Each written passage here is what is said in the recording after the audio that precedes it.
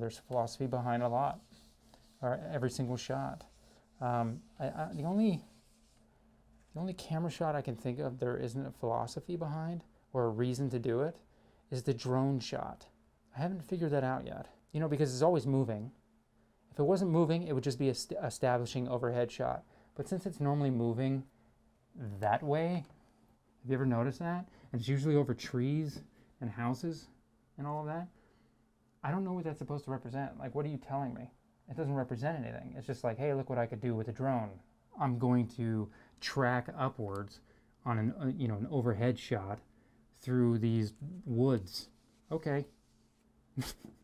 Now, if you used it the same way that you would use, say, a crane, because you couldn't get that high, and you had a 1, 2, 3, like a beginning, middle, and end of the shot, then it makes total sense. Handheld. Type of shots. Handheld. That is when you're shaking the camera. The camera is off of the tripod, the camera is off the sticks, the camera is off the dolly, the camera is off of anything, and it is being held by the operator or the director or whoever is holding the camera, and they're shooting.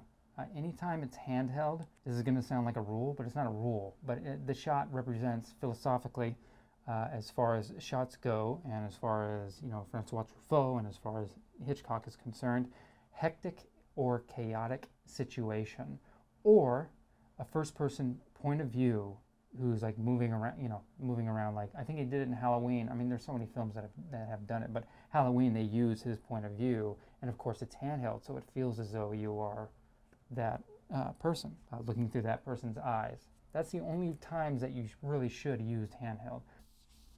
Static shot. Static shot doesn't move. It just sits there. It's a static shot. It's pretty simple. If someone asks you, what are we doing? Are we moving? Is this shot moving? And you say, no, it's static.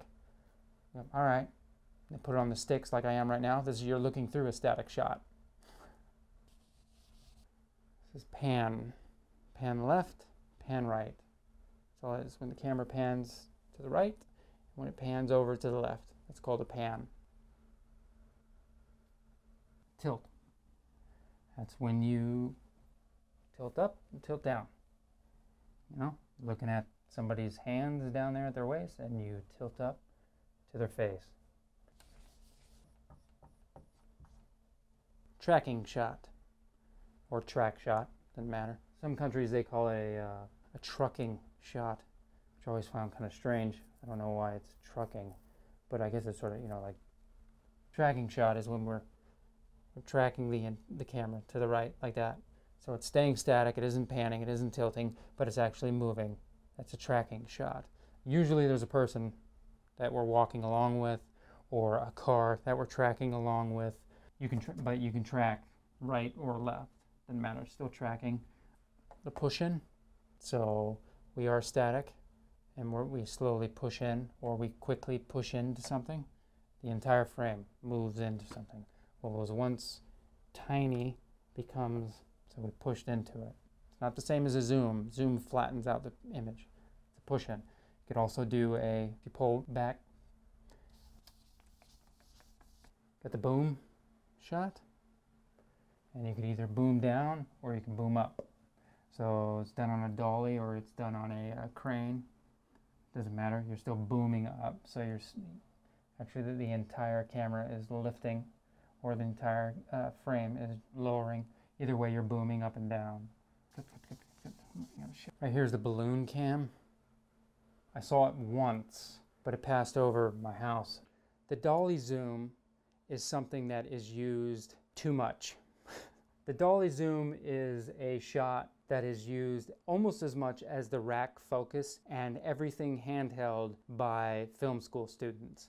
It used to be a trick shot, but it's not really a trick shot anymore. When you push in and you zoom out, or you zoom in and you pull out, and what that does is it creates this effect where it brings, if you are pulling back on the dolly and you're zooming in, what it's doing is it brings the background closer and smushes the frame so it feels as though something is moving. Vertigo, he uses it in Vertigo, but that's the other way around. What he does is where they're pushing in and they're zooming out, makes it have depth, like it makes it seem as though the stairwell is, you know, getting deeper and deeper. They also did it in, I believe, Jaws. I think Steven Spielberg did it in Jaws. I'm not 100% sure, but I think there's a shot on the beach where he goes from, he's in a medium shot with his wife behind him. That's exactly what they do. So it's emphasizing the situations, like immediately pulling him towards you. Another example of the dolly zoom is Goodfellas. It makes it seem like as though something is happening, but you're not quite sure. You're getting closer to the characters, but the background's focal length is changing, and that's the purpose of the dolly zoom. This is a Dutch shot. This is the frame. Since I can't do this with the actual frame that I got here, I'm pretend that that is the lens, but Dutch is basically when you turn the camera, if this was the angle, or at that degree right there, doesn't matter. It could be even more so like that until it gets vertical, then it's a vertical shot. And it comes from experimental films of the 1910s, 20s, stuff like that. Dutch cinema.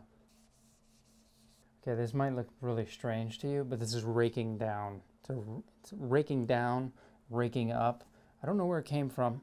I have no idea where it came from. It's just something that you picked up. But it's when you're at an angle with the lens. Say there's a beautiful shot in Casino. They had to rake up because Joe Pesci is talking to De Niro.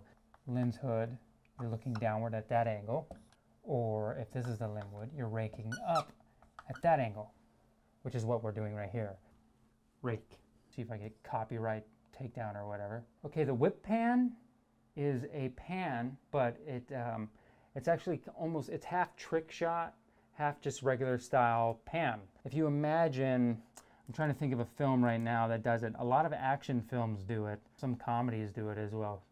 I think Army of Darkness did it. I'm pretty sure Army of Darkness did it. That's what I can think of right now in my head when he shoots him to the tree and it whip pans. But usually it extends, and they do it in Casino as well. It's done in Casino because I remember when Joe Pesci and a couple of his crew are sitting at a little table, then De Niro's character comes in. And what happens between that is a whip pan. And it seems like it circles. So it basically pans left, and it wishes by everything. So everything becomes like almost a blur. It seems like it spins in a circle, but what it actually does is it elongates the pan. It makes it seem like he is a lot farther than he actually is from them. That's a whip pan. Well, I think I've captured. Hopefully this has helped you a little bit. Really, it is up to you how you want to name your shots. But like I said before at the beginning, as long as you and whoever you're working with have the same vocabulary or on the same page and understand each other, it's perfectly fine. And I hope that was helpful. That's it.